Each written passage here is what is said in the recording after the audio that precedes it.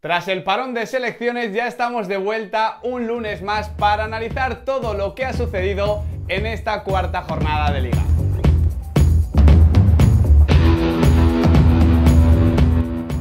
Muy buenas chicos y chicas, ¿qué tal estamos? Bienvenidos de nuevo a Diario de un Periodista Deportivo. La Liga ha regresado con muchísima fuerza del parón de selecciones y nos ha regalado un fin de semana de fútbol espectacular, cargadito de partidos con muchísimos cambios, de varios golazos también espectaculares por la escuadra y sobre todo de varias actuaciones individuales, protagonizadas además por jovencísimos talentos que evidentemente van a copar el análisis de hoy. Pero antes tenemos que contar los cambios que ha sufrido la clasificación, porque ni han sido pocos ni han sido intrascendentes. Por ejemplo, tenemos arriba en lo más alto al Sevilla de Julen Lopetegui, que ganó su partido y aprovechó que el Atlético de Madrid no pudo sumar ni un solo punto en su visita a Donosti. Ganó el Real Madrid, ganó el FC Barcelona y ganó también el Granada, un recién ascendido que ya está en sexta posición.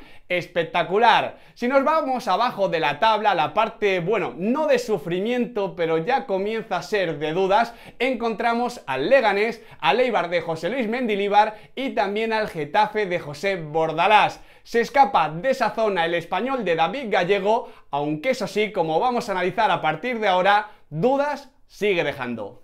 Porque sí, como noticia de la jornada tenemos esta primera victoria del Español en Liga, pero realmente hasta que entraron el Monito Vargas y Adrià Pedrosa ya por el minuto 70-75, realmente no veíamos cómo el Español podía ganar el partido. No es que fuese un partido brillante del Eibar, pero sí que tuvo el control y el dominio territorial, estuvo prácticamente en todo momento en campo contrario y a partir de ahí una sucesión de centros que normalmente suelen acabar en gol más tarde o más temprano. Marcó el Eibar por medio de Iván Ramis en una acción a balón parado y ahí parecía que iba a quedar el partido, pero el Español tiene muchísima calidad, ha tenido un verano muy complicado, está transmitiendo sensaciones muy negativas, pero tiene muchísima calidad. Por eso David Gallego, en las figuras del Monito Vargas y Adrià Pedrosa, encontró una forma de reaccionar, ganar este partido y quién sabe si también encontrar la fórmula para lo que se le viene al Real Club Deportivo Español. El dato de la jornada lo encontramos en el Camp Nou y lo dejó nuestro compañero de COPE Pedrito Números en Twitter. Durante su etapa, el Valencia de Marcelino García Toral no encajó nunca 5 goles en contra. Se acabó su etapa y al primer partido tras su destitución, el Valencia ha vuelto a encajar 5 goles. El Barcelona le endosó una manita en un partido realmente sencillo para los culés. Y esto, por supuesto, no es culpa, no es responsabilidad de Albert Celades, que poco ha podido hacer en los días que ha tenido de entrenamiento, pero también viene a evidenciar lo mal que yo creo, bueno, todos pensamos que lo puede pasar el Valencia esta temporada después de esta crisis institucional. La última vez que el Valencia había encajado 5 goles en un partido oficial fue cuando el FC Barcelona le marcó 7 al Valencia de Gary Neville en esa eliminatoria de Copa del Rey. Dio la sensación aquel día que el Valencia había tocado fondo, que el proyecto había, bueno, estaba en los suelos. Y ahora el Valencia, bueno, no está en esta situación, pero consigue cambiar la inercia, la dinámica, y Albert Celades da con las teclas oportunas cuanto antes mejor, o la temporada no solo va a ser muy complicada, sino que también se puede hacer bastante larga. Otro equipo con problemas, aunque de diferente calado, es el Real Betis Balompié de Rubi, y por eso yo el borrón de la jornada lo encuentro en su zona de mediocentros, en la zona William Carvalho, y con esto no quiero culpabilizar al futbolista portugués, que es un jugador, eso sí, muy particular, que necesita de cierta protección y de cierta libertad para desarrollar su fútbol, pero bueno, esto el Betis es algo que ya sabe desde que lo firmara el verano pasado. Lo que sucede es que el Betis no le está acompañando nada bien. Ayer ante el Getafe vimos cómo estaba Canales de interior derecho, Catún como interior izquierdo, pero William Carvalho estaba muy solo. El Getafe de Bordalás lo vio, incidió en él La verdad es que el partido de Cucurella fue espectacular y William Carvalho falló. Se veía desde el minuto 5, realmente es que estaba muy solo. Cantún le envió un pase terrorífico, un pase que no le envía un amigo. William Carvalho no pudo controlar bien porque es un futbolista un poquito lento a nivel gestual que necesita de cierto espacio, perdió la pelota y el Betis se quedó con 10. Ya digo, no es solo responsabilidad de William Carvalho, creo que Rubi, con Guardado, con Canales, con quien sea, aunque yo no confío demasiado ni en Cantún ni en Javi García, tiene que arreglar esta situación. Y de hecho también hay que decir que en la segunda parte, con un cambio muy comentado, muy polémico, Rubi lo consiguió. Retiró a Cantún y metió a un delantero estando en 10 para 11. Colocó a Sergio Canales como medio centro, el Betis mejoró y empató el partido. Pero bueno, creemos que esta situación no tiene demasiada continuidad y que realmente Rubi va a tener que encontrar otras soluciones. Para el gol de la jornada, la verdad es que tenemos varios candidatos posibles de muchísimo nivel. Por ejemplo, ese golpeo a balón parado de Joan Jordán, que significó los 3 puntos en Mendizorroza y también el liderato para el Sevilla, es que fue genial. Joan Jordán se está saliendo y bueno, ya os adelanto que está en nuestro 11 de la jornada. Pero yo me voy a quedar con ese golpeo también brutal, muy violento del venezolano Yangel Herrera ante el Celta. El Granada, la verdad es que, bueno, tuvo un partido bastante sencillo, bastante cómodo, se quedó contra 9 a partir del minuto 30 más o menos, y a partir de ahí no estuvo demasiado bien en ataque, pero bueno, logró solucionar la papeleta en parte por este golazo de un Yangel Herrera que ya demostró ser muy útil la temporada pasada en la Sociedad Deportiva Huesca y que en este curso está siéndolo también en el Granada. Y ahora estaréis diciendo, sobre todo los amigos de Valladolid, que qué pasa con ese gol de Pablo Hervías, que como ni siquiera lo comento, que bueno, qué desfachatez. Tranquilos, tranquilos, pero es que este gol propició la imagen de la jornada, que fue la cara de Sergio González cuando se giró a su banquillo tras haber visto lo que hizo Pablo Hervías. Fue espectacular ese golpeo seco con el empeine, recordando a los goles decisivos que marcó el año del ascenso. Fue una verdadera pasada. Es que la cara, aquí la tenéis, de Sergio González, lo dice todo. Es que vale más esta imagen que la del propio golazo. Es cierto que quizás Rubén Martínez pudo hacer un poquito más porque es un disparo que entra centrado, pero es que la violencia, la contundencia, la parábola que hace el disparo de Pablo Hervías fue impresionante, y por eso, aunque le hemos sacado del gol de la jornada para hablar también del Granada, hay que decir que propició la imagen de la jornada. Y vamos ya con nuestro top 5 de lo mejor de la jornada liguera. La verdad es que ha estado muy caro entrar porque, por ejemplo, se me queda fuera este mismo partido, este Valladolid-Osasuna, que me pareció un encuentro con mucha chicha y muy divertido de ver. Pero fijaros bien lo que se nos viene. En quinta posición, el pichichi de la Liga, Gerard Moreno.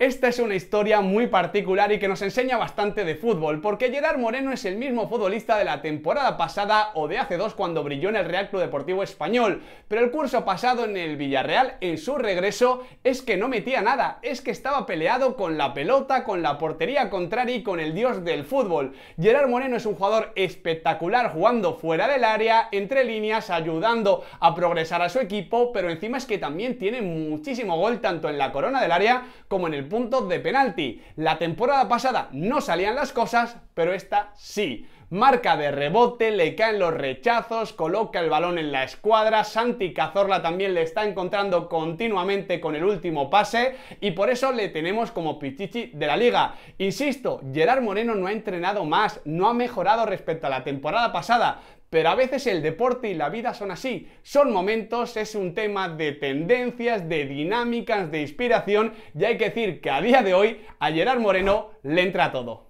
Y ya la pasada jornada lo había sufrido precisamente el equipo que protagoniza el número 4, el Real Madrid. Aunque yo me voy a quedar evidentemente con una parte del Real Madrid, porque lo que vivimos en la segunda parte con Sergio Ramos y Dani Carvajal de nuevo fallando en defensa nos hubiese dado para hablar del borrón de la jornada. Pero yo me voy a quedar con lo positivo, con esa primera parte, con esa fase ofensiva y sobre todo con ese centro del campo conformado por Carlos Enrique, Casemiro, Toni Kroos y James Rodríguez. Creo que volvió a funcionar muy bien el centro del campo del Real Madrid después de muchas jornadas, incluso después de varios meses. Casemiro está muchísimo mejor que la temporada pasada, se está soltando mucho, está llegando al área, está agrediendo, está siendo muy veloz con pelota a nivel gestual, esto es importante. Toni Kroos también está dando un paso hacia adelante, muy activo tras pérdida, recuperando mucha pelota y viendo el fútbol con la clarividencia que le caracteriza. Y luego es que James Rodríguez puede ser un gran complemento a esta especie de doble pivote ficticio, porque James aporta fútbol entre líneas, porque puede aportar un desahogo cayendo al interior derecho y porque encima es un centrocampista con valor gol. Con James Rodríguez es más fácil que el Real Madrid cree y digamos ejecute también situaciones de peligro, y por eso durante la primera parte vimos al mejor Real Madrid en mucho tiempo. En el número 3 toca hablar precisamente de su próximo rival, del líder, del Sevilla de Julen Lopetegui, que de momento no es un equipo demasiado sugerente, demasiado brillante, no es un equipo de fuegos artificiales, pero sí es un equipo que está compitiendo realmente bien porque Julen Lopetegui ha conseguido en muy poco tiempo darle forma, que parezca un equipo, que sea sólido y que juegue muy junto tanto en ataque como en defensa, cuando tiene que presionar o cuando espera unos metros más atrás, porque podríamos hablar, como ya hemos hecho, de lo bien que está funcionando Joan Jordán en el centro del campo junto a Fernando y junto también a Ever Banega, cómo se proyectan los laterales por fuera o cómo de bien jugó ayer Ocampos ante el Deportivo Alavés. Pero realmente a mí lo que más me está gustando es cómo el Sevilla siempre parece un bloque compacto y por eso, habiendo marcado solo 5 goles, ya tiene 10 puntos. Es decir, cada gol que marca vale 2 puntos porque atrás está recibiendo muy poco, porque básicamente está concediendo muy poco. Me está gustando Diego Carlos, pero en general ya digo, es un tema colectivo y por eso quería señalar a un Julen Lopetegui que viene del peor año de su carrera deportiva, pero que ya está teniendo un impacto muy positivo en el Sánchez Pizjuán. Y de un tema colectivo vamos a uno mucho más individual, porque en el número 2 quiero ya hablar de forma extendida de Ansu Fati. Es verdad que el Barcelona jugó muy bien, que propuso cosas muy interesantes como la altura de los dos interiores, de Artur y de Frenkie de Jong, como en izquierda abre el lateral, como en derecha abre el extremo, Carles Pérez, pero hay que destacar en especial lo que hizo Ansu Fati, porque no es normal la naturalidad, la sencillez y la determinación con la que juega. Es que es un chico, como le leía a Gerard Moreno, a mi buen amigo EUMD en Twitter, cómo solo se da cuenta de dónde está una vez celebra los goles. Antes, cuando juega, parece un chico que tiene 24 o 25 años, que viene de romperla, por ejemplo, en el Bayer Leverkusen y que lo ha firmado el FC Barcelona por 120 millones de euros. Es una locura, es que no parece tener 16 años. Es un jugador que está entendiendo muy bien su rol táctico, porque empieza pegado a banda izquierda, pero luego se tiene que separar para jugar entre líneas, muchas veces en el intervalo entre central y lateral. Ahí se está moviendo muy bien, por eso está llegando muy bien y con muchísima determinación y muchísimo timing al punto de penalti. Ya lo vimos en el Sadar con ese golazo de cabeza y lo volvimos a ver también con ese gol ante el Valencia. Y luego es que cuando coge la pelota siempre hace retroceder a su defensa rival. Es verdad que Daniel Vaz no es un lateral y no es un gran defensor, pero es que ya lo estamos viendo en cada partido con Ansu Fati. Tiene una conducción intimidante, da la sensación, la transmite, de que pueden pasar cosas realmente bestias, y ya vimos en el segundo gol cómo luego puede llegar a encontrar a un rematador como Frenkie de Jong. Es un futbolista espectacular, con un potencial evidentemente muy alto. Yo no quiero hablar todavía de qué puede ser porque es muy pronto, pero lo obvio es que Ansu Fati con 16 años ya está siendo de lo mejor de la Liga. Y con 20, Martin Odegaard ha sido lo mejor de esta jornada. Me encantó, como decía con el FC Barcelona, el partido de la Real Sociedad en general, cómo de bien se movió Mikel Oyarzabal, el chute de energía y de dinamismo que le metieron al equipo tanto Isaac como Cristian Porto partiendo desde la banda derecha. Me gustó mucho Monreal en el lateral izquierdo, me gustó Mikel Merino con Zubeldia, me gustaron muchas cosas y creo que fue un equipo muy superior al Atlético de Madrid. Pero es que hay que decir que llevamos 4 jornadas jornadas de Liga y en las 4 este ha sido el equipo de un chico de 20 años que acaba de llegar cedido y que prácticamente no tenía experiencia en primera división, al menos en la primera división española, me refiero, de Martín Odegaard. Es que es el centro neurálgico de todo lo que pasa en la Real Sociedad, se está moviendo muy bien sin balón, viniendo o separándose cuando toca. En ese sentido le pegó un baño espectacular a Saúl Ñíguez, también a Coque, pero sobre todo a Saúl, porque cuando Odegaard venía y recibía, siempre se giraba y siempre eliminaba a Saúl, y cuando recibía a espaldas de esa línea, pues también hacía muchísimo daño. Digamos que vimos a una Real Sociedad muy vertical, muy agresiva, muy enérgica, y que la pausa que le pudo dar mayor control y más calidad a toda esta inercia tan veloz, tan dinámica, fue Martín Odegaard jugando como media punta, pero viniendo también al interior y atacando también la frontal.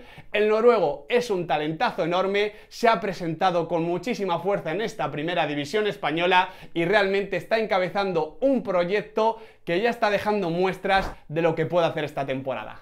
Y una vez dicho todo esto, me toca ya mojarme de forma definitiva con el 11 ideal de esta cuarta jornada de Liga. Algunos nombres ya os los imagináis, imagino yo también, intuyo, pero otros os pueden sorprender, porque por ejemplo comenzamos en portería con un futbolista que protagonizó un partido del que no hemos hablado, el Mallorca Athletic, y no está que fusa cubo evidentemente, es Manolo Reina, porque es verdad que el Athletic no estuvo ni mucho menos espectacular, que tampoco produjo demasiado, como es habitual en el Athletic cuando juega fuera de San Mamés, pero hizo Manolo Reina 2 paradones espectaculares y luego detuvo el penalti a Arich Aduriz, así que había que colocar al bueno de Manolo Reina aquí por delante de Fernando Pacheco. Luego, de forma un poquito diferente, dibujamos una línea de 3, con Monreal, que fue el lateral izquierdo, pero bueno, le podemos colocar aquí haciendo una pequeña trampilla como central izquierdo, con Germán Sánchez en el otro perfil y con un Salisu que me encantó en el Real Valladolid. El hueco que había dejado Fernando Calero, de momento lo está ocupando de forma fantástica el joven canterano. Y Germán Sánchez, bueno, no tuvo un partido demasiado exigido, pero marcó en área contraria y había que premiar un poquito la victoria del Granada, aunque eso sí, aquí me ha dolido dejarme fuera a Iván Ramis.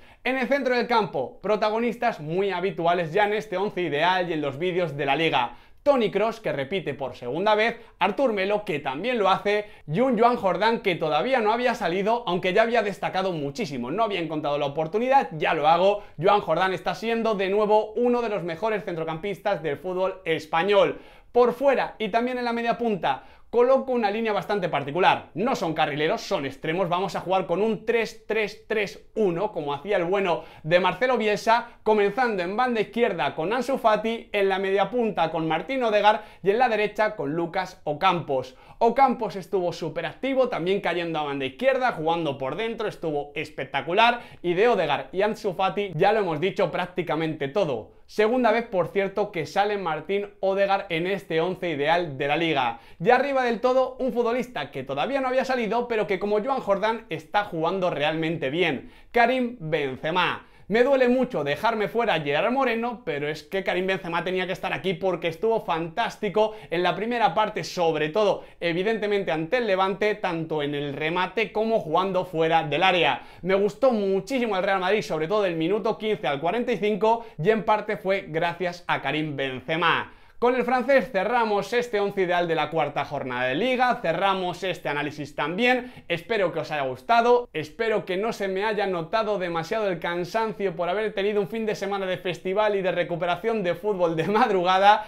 y espero también, por supuesto, que os animéis aquí en la cajita de comentarios a dejarme vuestras impresiones y también vuestras mejoras en mi 11 ideal de esta cuarta jornada de Liga. Muchas gracias por estar aquí, como siempre digo, todos los lunes, y no os olvidéis de darle al like, de compartirlo, de suscribiros y sobre todo de activar la campanita, porque va a ser ella la que os va a recordar que aquí en Diario de un Periodista Deportivo el fútbol nunca se acaba.